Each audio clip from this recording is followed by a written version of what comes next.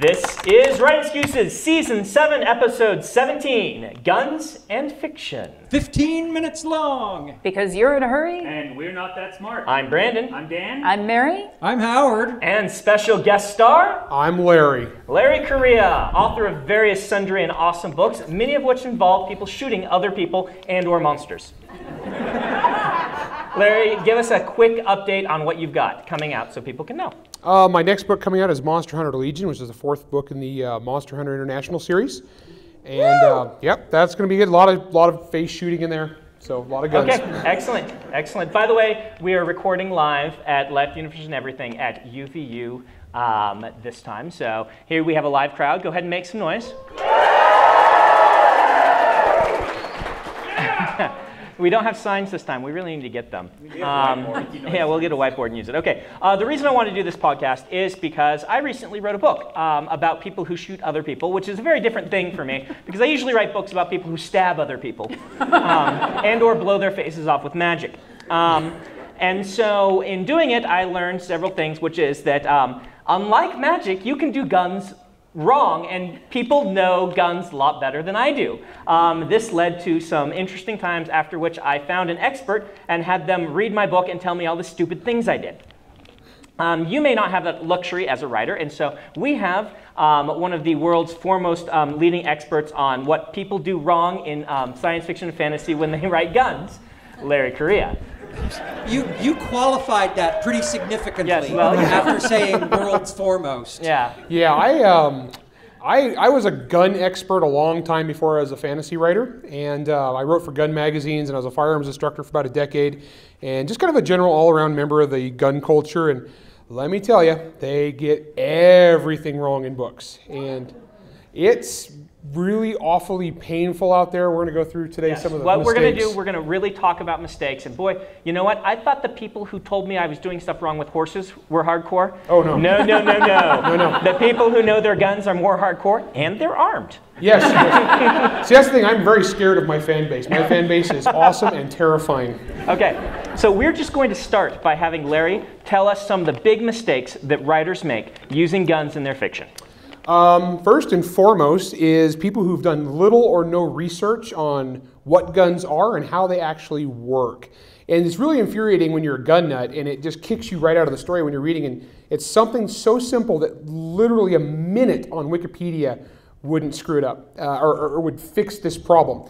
And it's where you take, in modern fiction, it'd be like taking a really common gun, like, oh, he took the safety off his Glock. Okay, that would be kind of like saying that you got into your car by crawling through the trunk. And if you know anything about cars, you'd be like, huh? And it kicks you right out of the story. So a Glock doesn't have a safety? Is that what you're saying? Glock does not have a manual thumb safety. No, okay, there we go. And most revolvers don't either. And Robert Ludlum to the contrary, they... So, no, never, I won't get started. So most handguns, you're saying, don't have a manual on-off safety? Many handguns do, many handguns do not. Okay. And it's really quick and easy to just go check. Okay.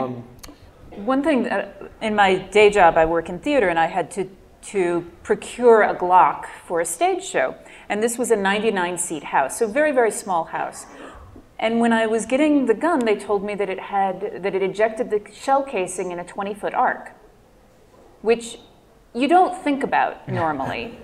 This is not something that you normally think about, but in a 20-seat house, I mean, in a 99-seat house, that meant that the shell casing was ejecting into the middle of the audience. And we wear safety glasses on the range for that reason. And it's hot. Yeah, yes. And even with firing blanks, which were quarter charge, so not nearly the power, the sound and the heat of the shell casing was pretty impressive. Yeah, it's a considerable amount of energy, and that's another pet peeve of mine is writers who write gunfight sequences who have never actually shot a gun. And it's very obvious when you read it. Okay, but give me the specifics. I want to know the specifics. Okay, without naming names. No, not specifics of people who do it wrong. For example, guns recoil. There is a sensation to when you shoot a firearm. And if all you know about guns comes from watching TV and you're writing recoil based upon what you see on TV, you either have not enough or way too much. When you're operating a weapon that's a manually operated weapon, like a pump shotgun, you don't have a dramatic pause. Bang! Dramatic pause. Pump. No, just pump the damn gun. Shoot the gun. Guns hold ammo. They do not hold an infinite amount of ammo depending on your scene. Guns do not jam when it is necessary to have a hand-to-hand combat sequence. It's actually, there was one particular novel, it was a military thriller written by someone who should have known better, but I'm pretty sure was ghostwritten. And in this book, 3 times in this book, this Navy SEAL had his weapon malfunction or jam, and then was forced to go hand-to-hand kung fu fight against the bad guys 3 times. Get the gun fixed. Those are all pet peeves of mine. And all of these things are easily counteracted by just talking to a gun nut for 5 minutes, or having somebody in your neighborhood who likes guns take you to the range one time, and you will be far ahead of most fiction writers. Well, you also need to make sure that you're using a gun that is correct for your time period. Oh, yes. Yes, I see this all the time where basically someone will see something cool in a movie, and they're like, ooh, that's a cool gun. I want to have this Winchester 1886 lever action in this 1850s period. Well, you know, I mean, we've even seen movies at the Alamo where they're using Winchester lever action rifles. Yeah. No, actually, the battle would have been a lot more lopsided if one side had repeating firearms and the other side had muskets. Once again, a little bit of basic research can fix that. If you're writing something like steampunk or a historical novel where they're using pre-cartridge firearms, so things of that nature, muzzleloaders, oh my gosh, you really need to do your research on that, because even if you know a little bit about modern guns, the technology and the techniques of old-fashioned firearms is drastically, extremely different than the manual of arms today. And if you want to see just butchery, read some steampunk where they have muzzle-loading firearms. You know, you're riding around a giant battle robot in a super zeppelin with a laser beam. You're still using a muzzleloader. It's like, I don't know why. But some basic research can key you in on the techniques, and actually makes for good drama. Once you understand the limitations of firearms and how to write them in your sequences, you can make your sequences a lot more interesting and believable by putting in those little tidbits. It's not just for the gun nuts. It's not just for the guys like me in the audience, but everybody will appreciate that attention to detail. I did a Wild West show for a while, and I had a 44 that was a black powder 44. Most of the rest of the cast was using 22 pistols that had blanks. And I got to be the sheriff because I had the biggest gun. But one of the things that we noticed is that every time I discharged my weapon, there was this massive gout of white smoke that took 30 to 40 seconds to clear up. If all of us had been firing black powder weaponry, within 30 seconds of the beginning of the gunfight, nobody would have been able to see anybody else. And this is a detail that gets missed a lot when you're talking about black powder weaponry. It's smoky. The first 30 seconds of the fight, suddenly you have the fog of war, quite literally. Yeah. And sound is the other one people forget. Guns are extremely loud. And you see this all the time in fiction where I'm in a gunfight, bang, bang, bang, bang, bang, bang. Now I'm going to hold a conversation. Really? Okay. In real life, shooting without hearing protection doesn't make you tough, it makes you deaf. Mm-hmm. Hearing damage is permanent and cumulative, and it does happen. And usually what happens is, under the effects of adrenaline, there are some protections to your ear where it will kind of filter out some of this, but you are still doing permanent hearing damage. And you see some of these fictional characters that, in a book, they'll engage in 6 or 7 gunfights per book for a 12-book series, and they still have all their hearing. No. In my thriller series, Dead 6, I have the main character by the second book, he actually has a hearing aid in one ear that he has to use in order to, in polite society, because he can't hear on one side of his head. Because in the first book, someone touched off a .44 Magnum next to his face while he was wrestling the guy. In real life, that is going to do severe damage to your ear. Guns are very, very loud. Okay, let's stop here for Book of the Week, which coincidentally is by Larry Correia. Yay! Tell us for 30 seconds or so about your book. Book number 2 in the Grim Noir Chronicles is called Spellbound. It's out on Audible, read by Bronson Pinchot.